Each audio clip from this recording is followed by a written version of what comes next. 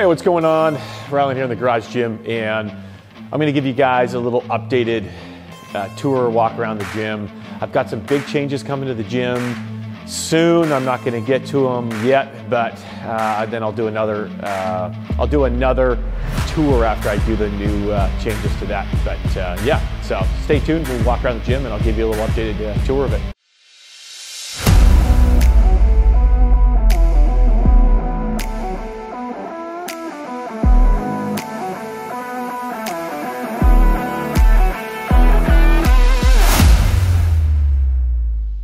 All right, nice beautiful day today. Supposed to get some rain starting tomorrow, but here, let's go inside and I'll walk you around the gym, give you a little updated tour of what is happening and what's going on.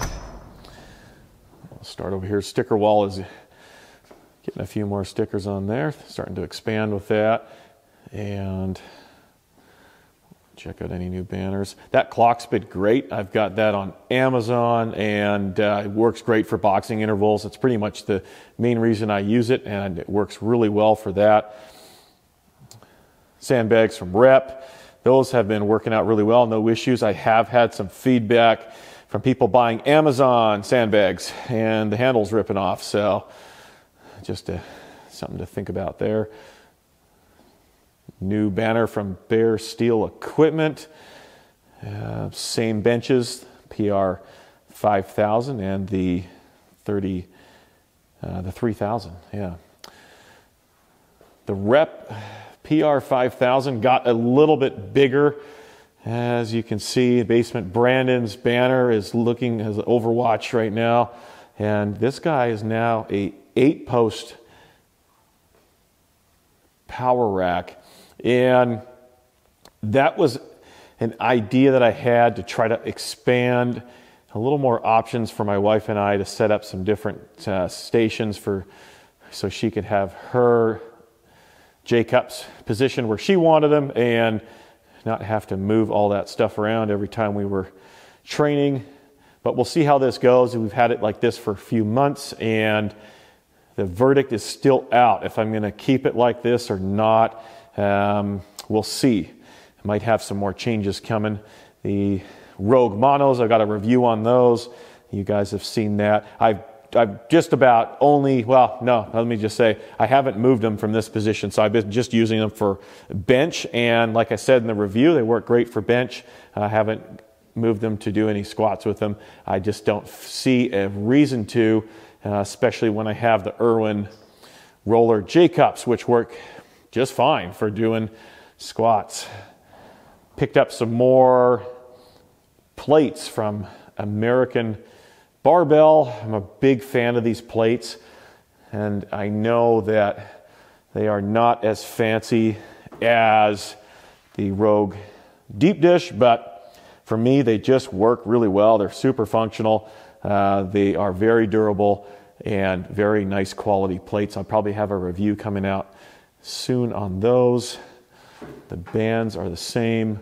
I've got the band tensioner there for measuring your tension. I've been really enjoying using the bands in the training.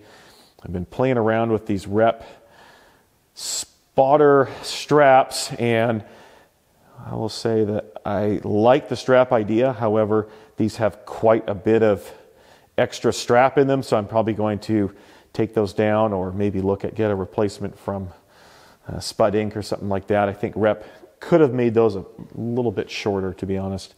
And let's see, cruise around, still got the Titan spotter arms. Haven't had a need to replace those. Oh man, those things are beasts. They're crazy heavy. Let's go up top. Banners, I don't think there's a ton of change in the banners other than maybe moving them around a little bit. Got the Garage Gym competition banner up there. That's coming up in about 3 or 4 weeks. So I'll be playing around with that. And yeah, cardio equipment is still the same. This has been working really well for us. And Echo Bike, Precor, upright bike, which I really like. It's great for those days you just don't feel like beating yourself up too bad. And then a couple of treadmills, and these are your classic commercial Life Fitness treadmills. They just work, and they're very durable treadmills. The only thing we haven't added, or I've thought about it, is adding in maybe a rower, Concept 2 rower. So I'm kind of on the lookout for that. If I see a deal on one or something, I might pick one up. And added the Globe pull-up station to the front of the Rep rack. And this is custom mounted. It's not the way you're going to get it from the factory from Rep. Rep, if you're watching this, this is an area that might look into do an adjustment on, and Basement Brandon's talked about this as well on his reviews.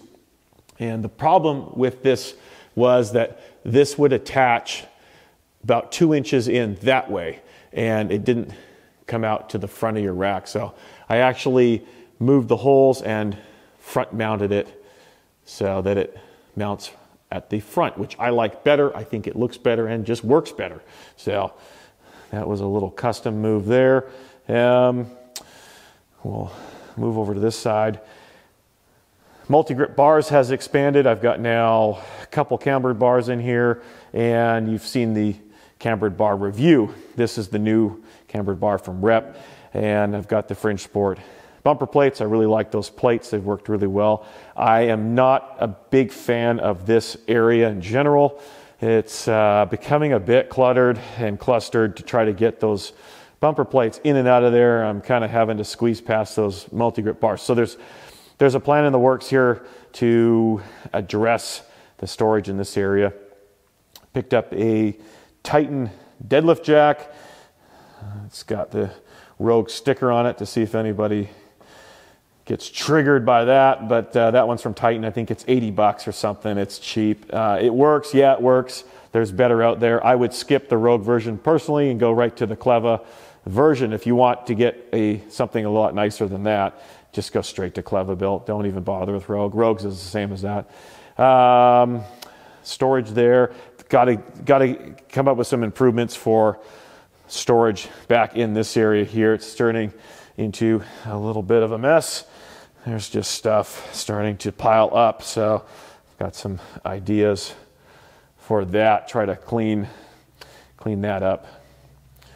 And I picked up more of the Amazon, Walmart, whatever you want to call it, pull down attachments. These are kind of the copies or whatever, and they were on sale. I think 75 bucks or 80 bucks shipped. So I bought another set, more or less for insurance. This is new. This is the Titan 9 barbell vertical holder, and I'm really happy with this. Titan, yeah, thanks. They did a good job. And what makes it different than some of the other manufacturers is Titan included the plastic sleeves that protects your barbells. So that's really nice. I don't think Rogue's has that. And again, the price on that was really reasonable. I don't even remember that in less than $100 shipped. I've got a few new bars in there and have been doing some reviews on those as we go along. The Rogue Matador, of course, my Titan lat pull down. I've got the stacked weight pin there from Bear Steel. Been playing with that. The Matador has not been getting a lot of use, unfortunately. That's just something that I don't see a need for that often. GHD and Westside Barbell Reverse Hyper. These get used every day. I alternate between the GHD usually and the Westside Barbell Scout. I don't fold it up, but you can if you're looking to make it a little more compact. My biggest gripe with the Westside Scout is first of all, the bolt issue, and I've got some spacers in there, and I know they've addressed this with the new ones, but that was kind of unfortunate that the bolt rubs on your plates. The other issue is there's not enough room to put 3 plates and then be able to secure them, and they will just fly off if you don't. So unless you got calibrated steel plates, you might be able to get a few more plates on there. There's some of the upcoming project stuff sort of in limbo over there. Head over to the mat area. The rings have been getting a ton of use. The kids have been loving that. The kids also are training in jiu-jitsu right now, so the mat area has been getting used quite a bit. So we've been doing a lot of training with that. And over here, this has turned into another area that needs to get addressed, but just been stocking up here on a little too many different lifting straps and sleeves and all sorts of belts and everything else. And I think we've hit capacity on that on that Rogue hanger. So got some plans to try to decluster that a little bit. But yeah, Rogue fridge, or sorry, the Red Bull fridge, I have not been using it, and I've kind of just found the problem was if it's full of any type of drinks, it just you just end up drinking them all. So it's the last thing you need to do is drink a ton of energy drinks throughout the day.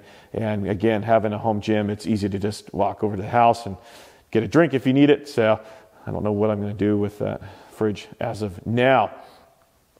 The bench, I still get a lot of questions on this. Originally DeWalt yellow, I painted red, and this bench now I think $250 plus shipping taxes. I think it comes out to about $300. I got this bench for $150 shipped before inflation hit, so that's gone up quite a bit, just like everything else has. And yeah, a little walk through there. And yeah, that about covers where we're at now in the gym. Little updated tour. I know it's a short one, but I wanted to give you guys a little update on how things are looking. All right, have a good day. See ya.